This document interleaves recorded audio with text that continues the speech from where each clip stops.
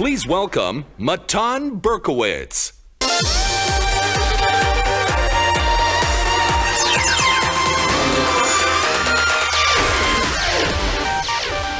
Hey, my name is Matan, and I'm here to speak about music technology, which is what I do and what I love. And it's also a pretty big subject, because if you think about it, music technology could just as easily mean a synthesizer application for a tablet as it does an ancient instrument, aboriginal acoustic instrument like the didgeridoo.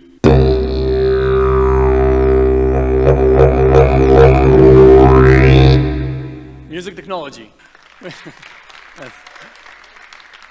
So if you think about it, we have not a lot of time, and we should focus, right? So I want to bring to the table the 4 aspects that I've been kind of researching and focusing on myself, and speak about them specifically. So the first one will be the physical element of music technology, how technology could make music a more physical experience. The second one will be wearable aspect of music as expressed through technology. The third one will be the visual aspect, how can technology visualize music in new and exciting ways. And the fourth one will be the accessibility. How can technology make music accessible to as many people as possible? So I'd like to start with the physical aspect. All right, so I've been basically developing prototypes for music technology, and the first thing that I felt drawn to was this physical translation of our body, our movement, to music. And I made the distinction between the physical and voluntary actions that we make, like moving our heads and using our voice, or being Obama, to the biological, involuntary actions that our body performs all by itself, and we can't really do that much to interfere with, like our heartbeat or our brain activity. And as musicians, if we think about these two things, they're very different, because the first one could be played and used as an instrument. We can try and play our body as an instrument and express ourselves. The second one, however, is more of a feedback kind of experience, where the body is playing itself. So you're not really playing music as much as music is playing you. And I think this is best demonstrated for me in my experience with EEG, which is basically electrical activity in the brain. And I've been working with an Israeli company called Neurosteer, with 2 amazing people, Professor Naifin Shredder and Lenny Riedel. They developed a system that translates this electrical activity in the brain into, you could say, basically data, cognitive data.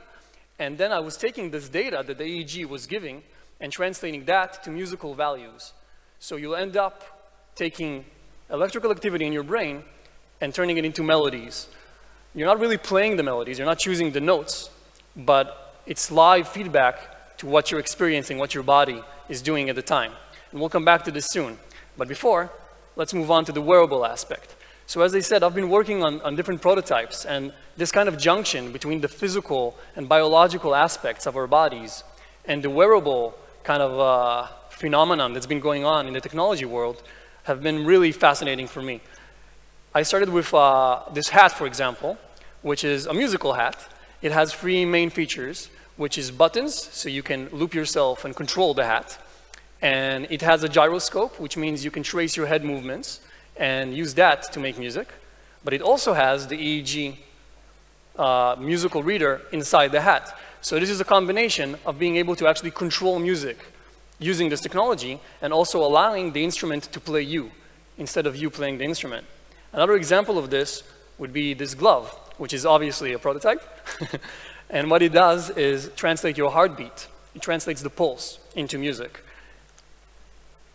Again, this is involuntary. Your heart will beat anyhow. Why not make it into music?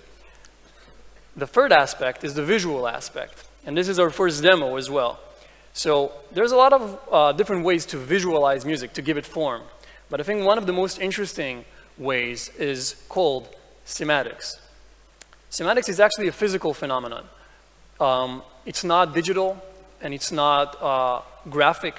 It's more of a physical vibration that you can see when playing music and sound through water or sand. Certain types of materials respond to vibrations by showing us what they look like. And this, for example, which we also have right here, is a plate. When you put sand on this plate and you basically play the vibrations through the plate, it forms geometrical patterns to mirror the music. And we're going to demonstrate this live because we have with us today the good people of Healing Music, which is an Israeli company that specializes in cymatics. And they have their own technology here to show us on the screen of what this looks like. So we're going to play different frequencies through this plate. The first frequency will be 440 hertz. Let's see what it looks like on the plate.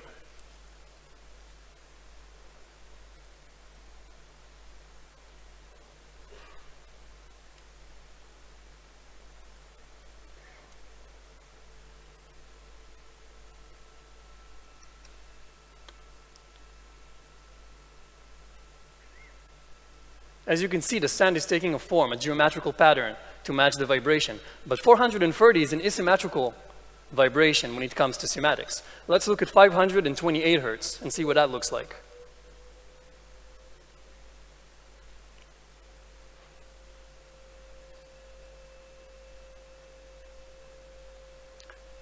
This looks nicer.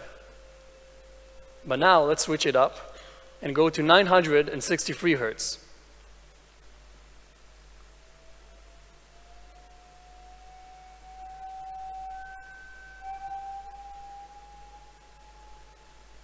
So this is just sand responding to vibration.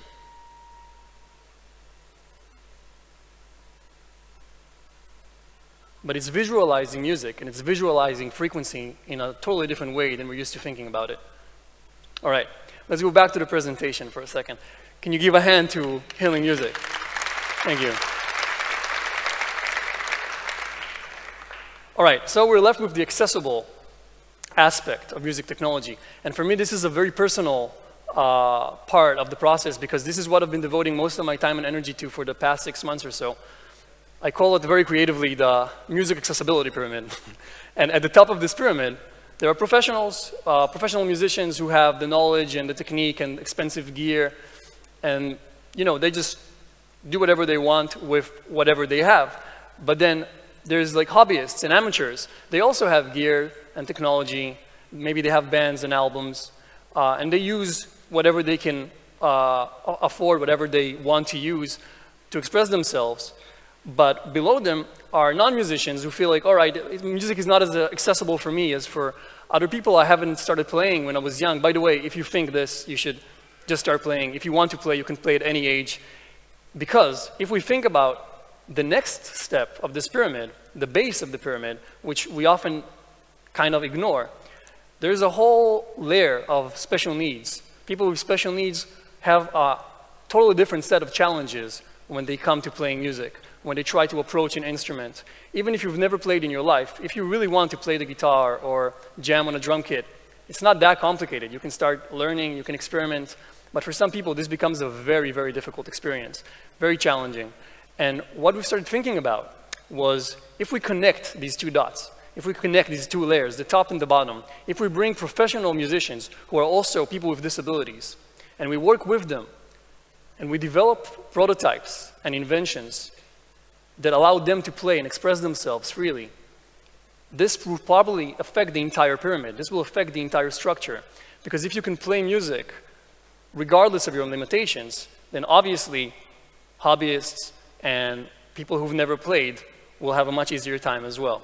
What we did was a first-of-its-kind event called Discotech, which was a hackathon devoted to music technology for special needs. It was 2 days, but it was 4 months of preparation in collaboration with an Israeli NPO called Imagine, which was founded with the mission of making music accessible for the special needs population, and my own company, Shift, which specializes in innovation for positive impact. And together we assembled teams of developers and makers and designers and just brilliant people. And these people came together around 4 different musicians with 4 different challenges. And they worked on creating prototypes that would allow them to play. After this amazing event, I spent a month and a half working on a video to describe the experience. And I'd like to show it to you for a few minutes.